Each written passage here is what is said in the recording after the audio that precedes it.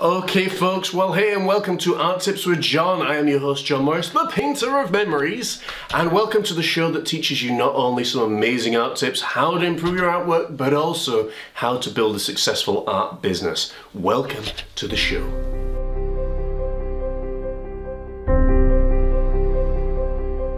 Okay folks, well the tip this week is a great question that's come to me. See, I've got these questions written down.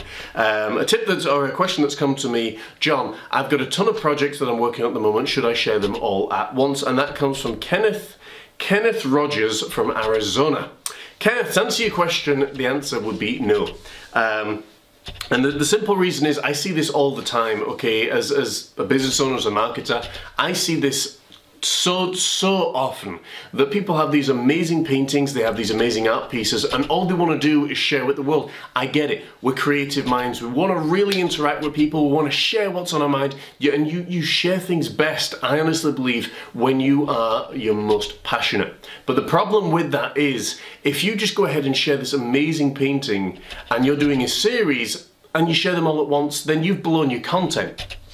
What do I mean by that? This is why it's so important to learn and understand social media content. So, if I'm going to release, say, a Jack the Ripper art piece or a brand new mountainscape, I want to tell people on Facebook, for example, guys, I'm going to release this amazing, beautiful painting that I've been working on. Boom, there's one post. The second post, maybe I want to do this over a period of 5 posts, to the point that people are literally like, right, come on, show me. Tell me what this amazing thing is. Now notice the difference. If you just post it, it's like, oh wow, that's really nice. Yeah, great. Like, move on, whatever. But if I'm sharing this so people know, right, okay, so my 5 postings would be, guys, I've been working on this brand new painting. I'm going to show you in the next few days. Boom, right, there's number 1. Number 2, it might be showing a snippet of me when I'm working on this painting. Boom, there's number 3. Here's a progression picture. People are now starting to engage with it. You see where I'm going with this? Number 3, okay, maybe I'm going to share a video about it, that I'm talking about a wee snippet of the video. By the way, if you guys in the world are watching this and you're not familiar with the phrase we means small, not the other kind of we in Scotland, okay? Just so you don't get confused. By the way, I talk my hands a lot, I do apologise. So, number 3 might be a video of me talking about the painting. Okay, hey guys, right, this is what I've been working on so far. Here's the mountains, blah, blah, blah, blah. Here's a quick snippet. Here's a few minute tutorial. Again, engagement, engagement, engagement. Post number 4. Guys, are you ready? Tomorrow night at 7:30, we're going to be releasing this painting. It's going to, you know, it's going to rock your socks. It's one of the best pieces I've ever done. Whatever phraseology you are going to put out there to get them engaging, be animated, be alive. You would be bored stupid if I was sitting here like, right guys, tomorrow night, 7:30, I'm going to share with you a piece of artwork that I've been working on for the last 150,000 hours. And I can't wait. You're going to love it. See you tomorrow. How bored out of your brain would you be, first of all? Second of all, would you engage with it? No! But if I said, right guys, we've got this amazing piece of artwork that I'm going to release to you tomorrow. I believe it's one of the best that I've ever painted. And because I love you guys so much, again, put it back in the customer's eyes, put it back in the consumer's eyes, and you will win every single time. Guys, I've got this amazing painting. I love your feedback and your responses so much. You're on my Facebook because I know I can trust you to give amazing feedback, amazing views, amazing opinions. You may be able to teach me how to improve my artwork, whatever it is. Again, you're putting it back on there to the point that they now feel involved and they're like, wow, yes, absolutely, I can do this. I can help you, John. I can help you make your artwork even better. And then on the 5th day, you don't just come in, bang, 7:30, there you go, wham bam, thank you man. No, about 2 hours before, or even 4 hours before, guys, just want to let you know, I finished this painting tonight in 4 hours. It is going to go live and I can't wait to reveal it to you. Now the way to do this, yeah, you can put a post or a photo up on Facebook, fine, great, but if this is something you've been working towards for a while, what I would encourage you to do is actually post a video. And what I want you to do is put the painting, make sure it's dry, of course, okay?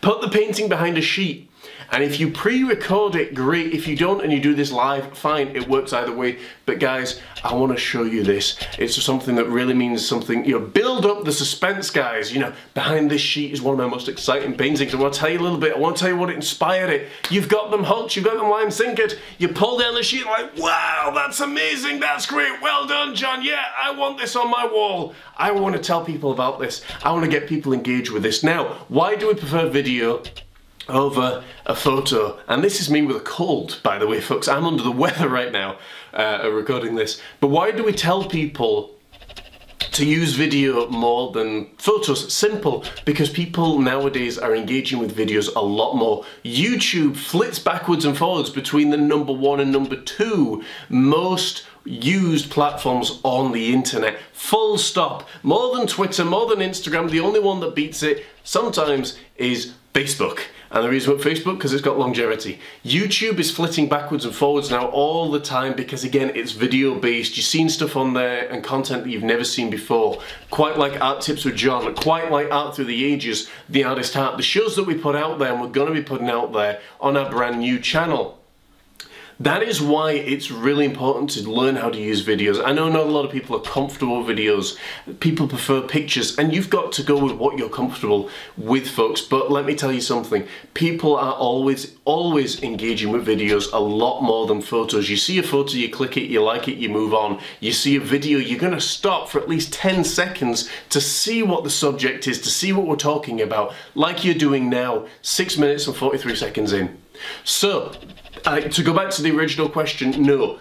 Like me, for example, I'm working on a brand new series, as I said last week, called Art Through the Ages. I get sent back in time, I find this great portal, and I get sent back to the industrial age. Which isn't so awesome, but hey, everybody's got to start somewhere. And we pick out a series of paintings from really popular places. It's going to be a show like no other. You're going to absolutely love it. And it's filmed and created and directed by yours truly, with input from others as well, to make it as fun, as insightful, as historically based as possible, also with some amazing art teaching as well. And we're going to be doing that for the Homeschool Network, but also for you wonderful fans on YouTube and on Facebook as well. So we're looking for that engagement. We know where our audience is, we know what we're talking about. Don't release everything at once, folks. You've got some great content. Let the audience absorb it, because guess what? If you share everything at once, you could have staggered that and potentially got 100 clients through that one post. If you share everything all at once, well, there you go. You've had an opportunity. 100 clients per person or per picture now goes into maybe 25 clients for the lot, okay? Depending what you're doing.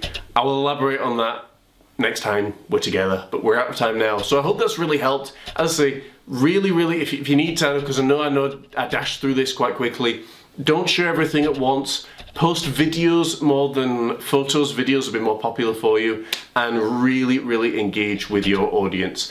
Until next time, folks, this has been Art Tips with John, the painter of memories. Have a great day. Take care. God bless. As always, please feel free to like, share, and subscribe. That's what I want you to do. Tell your friends, because you never know. It may benefit them, and it'll certainly benefit us, and I appreciate it every single time. Take care.